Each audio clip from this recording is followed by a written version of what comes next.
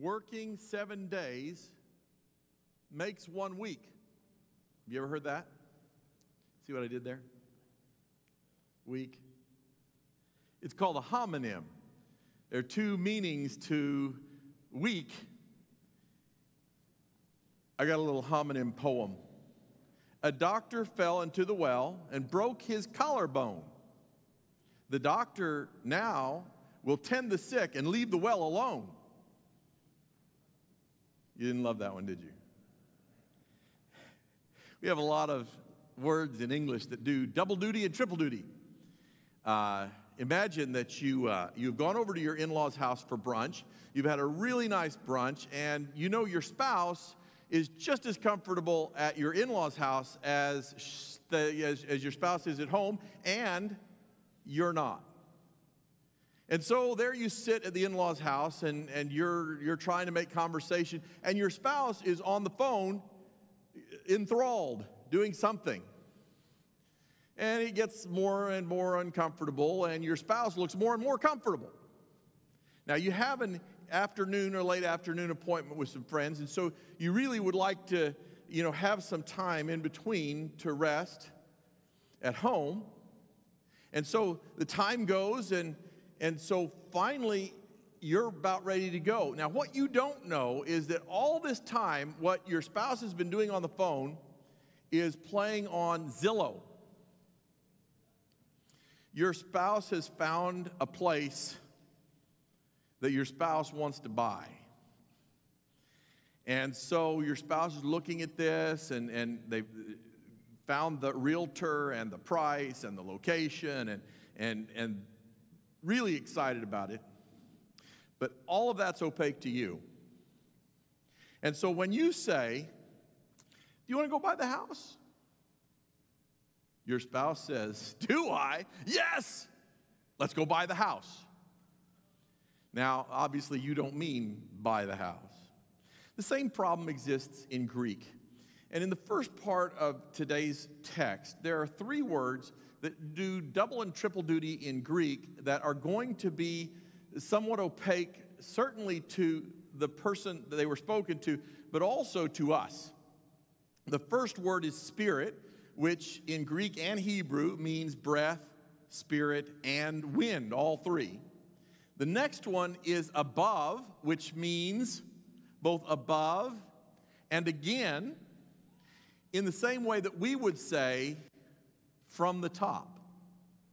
If you've ever been in a band or orchestra or a dance company, they always dance. Oh my. Anyway, if you've ever been in one of those, you know that when you're rehearsing, the director will say, okay, let's do that from the top.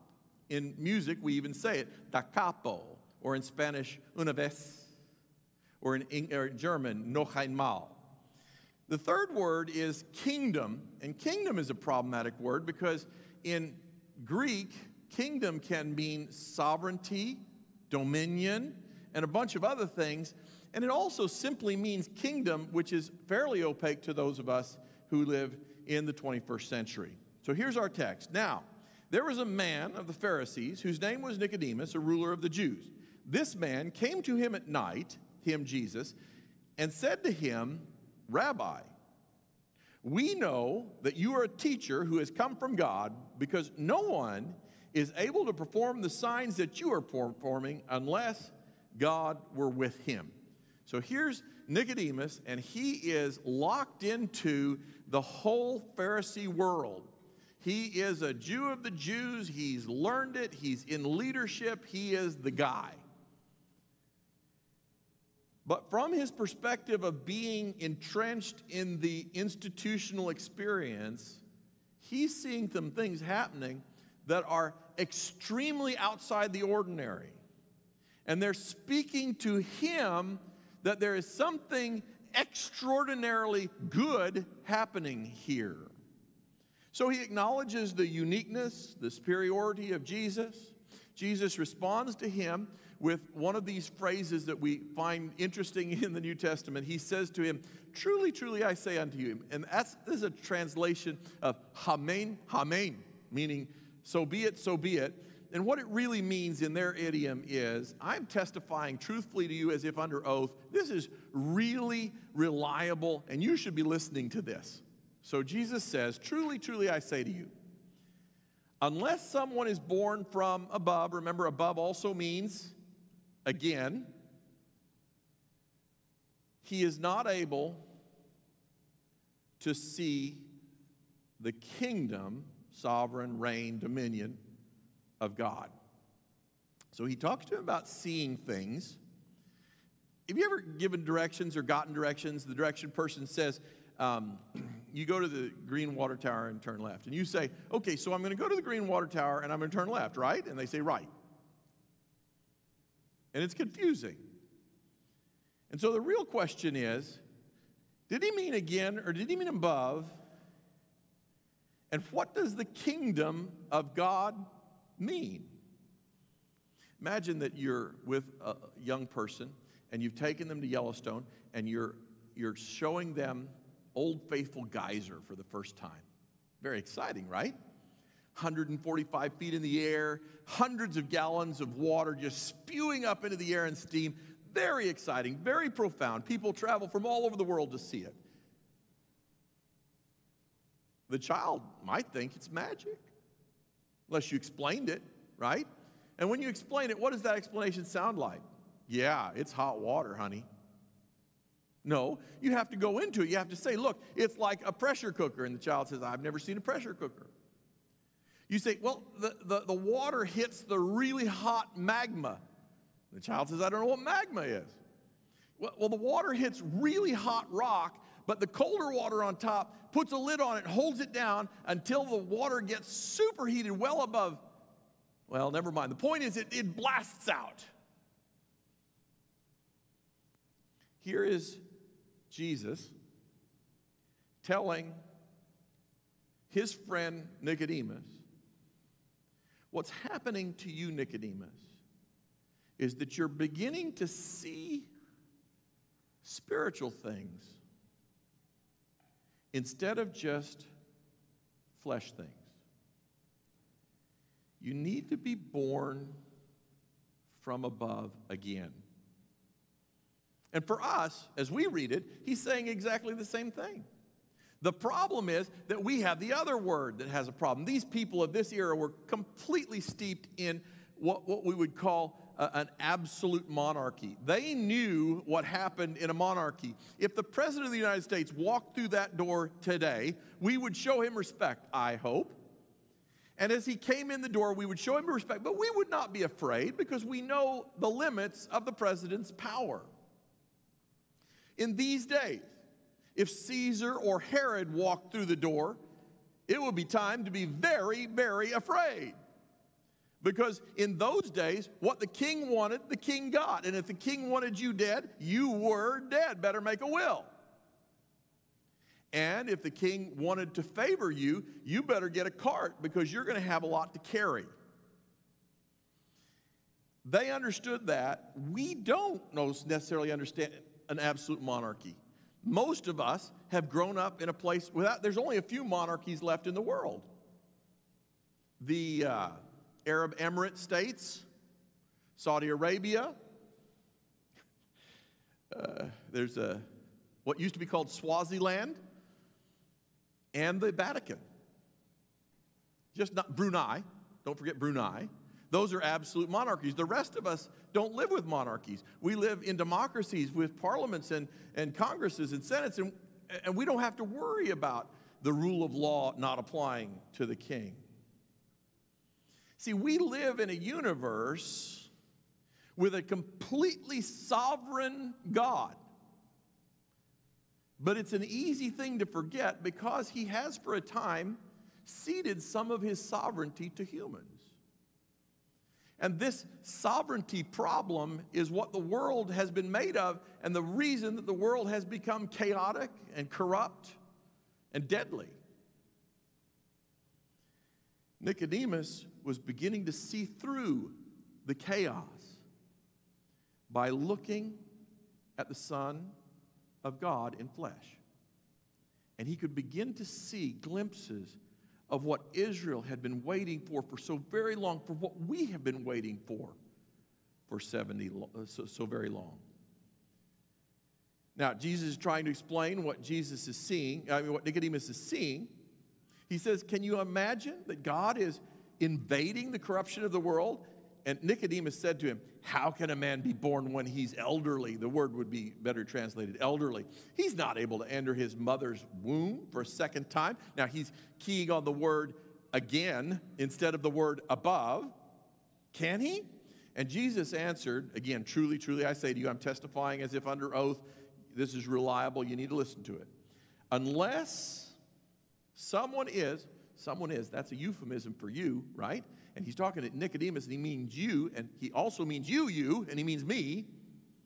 He says, unless you are born of water and spirit, you are not able to enter the kingdom. Last time he was talking about see the kingdom, and he was saying, Nicodemus, you're being able to see a little bit of the kingdom because the Holy Spirit is working on you. But now, he says, if you want to enter the kingdom, you have to have the Holy Spirit and water. So Jesus introduces water into the discussion. Does this simplify things or make them more confusing? You got to look at it from Nicodemus' perspective. Water, Genesis 1. Genesis 1:1, Genesis 1:2. In the beginning, God created the heavens and the earth, and the earth was formless and empty.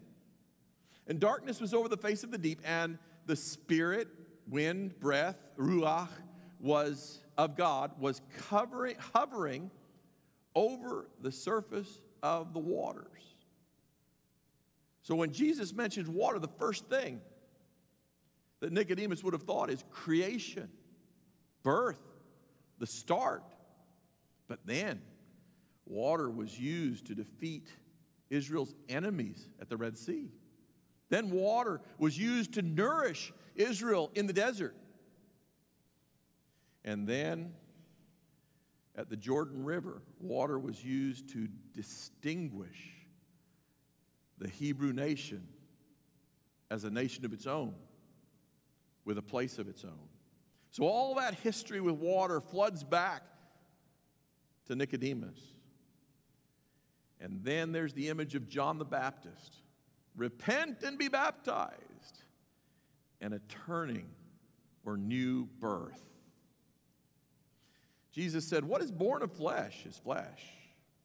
And what is born of the Spirit is spirit. So the Holy Spirit is working on Nicodemus to show him what's going on. And Nicodemus is profoundly moved by the insinuation of the Spirit into his life so that he can see that the glimpses of maybe what really has been promised to the nation of Israel, and enough that he's willing to come at night and risk his friendship. All of his buddies see Jesus as a threat. Because for them, they're institutional. They know where they are. They know where they are in the pecking order, and they like it. But Jesus is upsetting the pecking order, and they're ready to be done with him. But Nicodemus, he is seeing through that. You know, it's just a matter of perspective.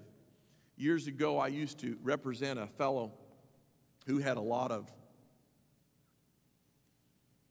hair salons. And he even had some cosmetology schools. And I was sitting with him one day, and I said to him, you know, I think hair salons would be a great business. It's really neat. I'm really impressed by what you've done. I said, but I just can't stand the smell of permanent fluid. That permanent fluid, if anybody has ever had a home permanent or even a salon permanent, gentlemen, if you haven't had one yet, maybe you've smelled someone having one. It's a terrible smell. And I said to him, I just can't stand that smell. And he looked shocked, affronted. He says, you don't like that smell? I said, no, it's terrible. And he said, I love that smell. It smells just like money to me. Nicodemus' friends were locked in their flesh thinking. And Nicodemus was beginning to get a picture from the Spirit. He was becoming more spiritual. God's kingdom then and now is a spiritual kingdom. And in order to see it, in order to be a part of it, we have to be spiritual. Now, there are a lot of why questions in the Bible. There are a lot of things left unexplained. And if somebody tells you that they understand all of it and everything, that would be a person to be very wary of. The Bible has a lot of things that are unexplained. And here is Nicodemus, confused, coming to Jesus. And Jesus gives him explanations with these words that have multiple meanings that are very confusing for him. He knows that God's kingdom is supposed to come and invade the natural world, but when and how? And so he's asking Jesus how, and Jesus responds, "Don't be astonished that I said to you it's necessary for you to be born from above or again or from the top. The wind, spirit, breath blows everywhere it wishes. You hear the sound of it, but you don't know where it comes from and where it's going. So it is of everyone who's born of the Spirit." He says the Spirit is working in you. You can feel it. You can know that it's happening, but you don't know where it's coming from. You don't know where it's going. But look around, because the Spirit is going to enliven your eyes. The Spirit's going to enliven your ears. The Spirit's going to enliven your understanding. You're going to be able to have an opportunity to know spiritual things. Genesis 2:5, "And there was no human being to cultivate the ground, but a stream would rise from the earth and water the whole face of the ground. When Yahweh God formed the man, Adam, from the word Adama, red earth, of clay or dust from the ground, he blew into his nostrils breath, wind, spirit, ruach, and the man, Adam, red earth, became a living creature." Did man create himself? Remember when you were back in school and your teacher told you, don't write in the passive voice. Your writing will be weak. Write in the active voice and your writing will be stronger. So is everyone who is born of the Spirit. Jesus intentionally is using the passive voice to indicate that you don't born yourself. The Spirit borns you. Passive voice. The Genesis account also is in the passive voice. Nicodemus answered him and said, "How can these things be?" He's still very confused. Jesus answered, said to him, "Are you a teacher of Israel, and you don't understand these things? Truly, truly, I say to you," listen, it's reliable. Listen carefully. "We speak what we know." Now, he's using the royal we. I speak what I know. "We testify what we have seen, and yet you don't accept our testimony. You don't believe us." He's saying, I am the only one who's ever had first-hand experience with heaven, and I'm telling you about God's kingdom, but you can't believe me because you don't understand. He says, if I tell you earthly things and you don't believe, how will you believe if I tell you heavenly things? No one has ascended to heaven except the one who descended from heaven, the Son of Man, me. He's saying, Nicodemus, I want to reveal stuff to you way beyond your imagination. I'd love to tell you about democracies. I'd love to tell you about geysers. I'd love to tell you about frozen ice caps on the earth and airplanes and other dimensions of being, and I'd really like to tell you about the 2300 days. But if you can't understand the basics of what's going on in your life right now, how can I tell you those things? He goes on to say, just as Moses lifted up the snake in the wilderness, so it's necessary that the Son of Man be lifted up, so that everyone who trusts in him will have eternal life. Why in the world does Jesus bring up this bizarre story from the Old Testament? You remember the story. The people are in the wilderness of sin. No coincidence. They're in the wilderness of sin. It's spelled Z-I-N, but it's pronounced sin. And they're out there in the wilderness, and all of a sudden, it says God sent poisonous snakes, and they start biting people, and people start dying in large numbers. Well, as usual, they run to Moses, and they say, Moses, we're dying in large numbers. There are snakes. What are we going to do? And Moses prays to God, and God says, look, Moses, craft for yourself a snake. Put it on a pole and hold it up for everybody to see. And the scripture says that everyone who got bit by a snake and looked up at the pole lived. And people who got bit by a snake and didn't look up at the pole didn't live. Bizarre account, bizarre story from an Old Testament perspective. It makes no sense at all. But now Jesus puts a meaning to that story that the Old Testament people could never have figured out. Now, maybe there's a vaccine application, I don't know. Maybe there's a how do you make a snake stay on a stick? You have to put a cross piece. I don't know. Maybe that's an application. I don't know. All speculation. What I do know is that Jesus is telling Nicodemus, look, in the Old Testament, there's a story in which people had to look up at the pole to live. And he says, I'm going to be lifted up. And the people who look up at that pole and trust in me will not only live, they'll live forever. No more word games.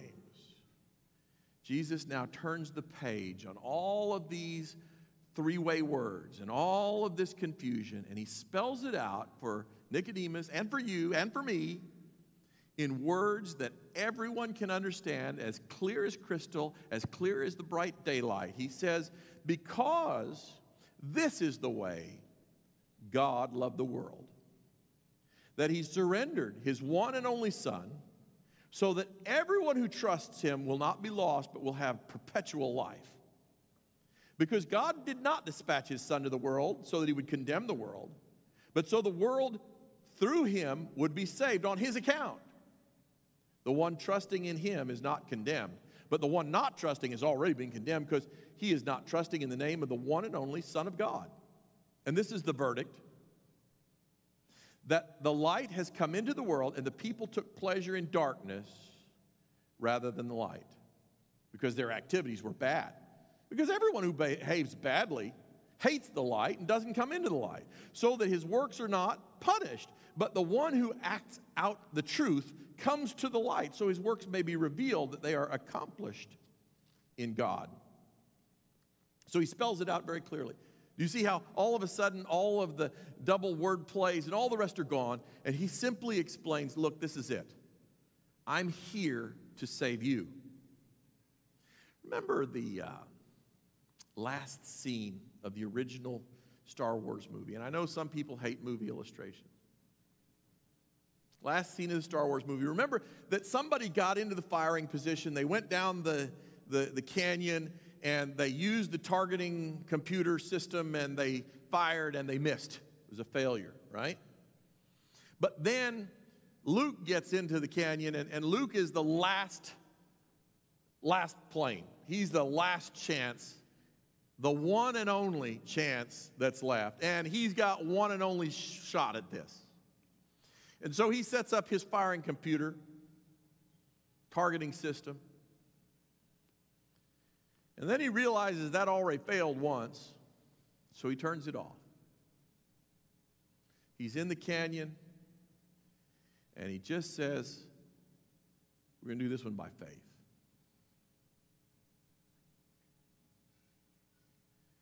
Jesus is described, he describes himself as the one and only last chance, a portion of God's character is put on earth as a human to have the chance to make right what our first parents made wrong. One shot. Failure was an option. And here he is, driving down the canyon, using nothing but trust in the Father. Most of you who are sports fans know what a buzzer beater is. It's a terrible sounding name, isn't it? A buzzer beater in basketball. We're in a basketball gym this week. A buzzer beater means that the score of the game is tied or a point off. And the countdown is running to the end. And it's 5, 4, 3. And from wherever the person who has the ball is, it's time to put it up. There's going to be no time in just a minute. For this very reason, the NBA has required that all the backboards have bright red lights that go off when the buzzer goes off, so that you can't possibly not know when the buzzer goes off. So from wherever the player is on the court, the player has to loft the ball before the buzzer goes off, has to be off the fingertips before the buzzer goes off. You've seen examples of it. It goes from half court and beyond. They launch the ball, assuming there's no wind in the room.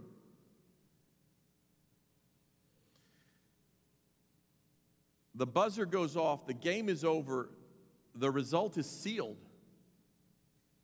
We don't know what the result is yet, but the result is sealed, and it cannot be changed, it cannot be altered. You can't touch the ball again because the game is over.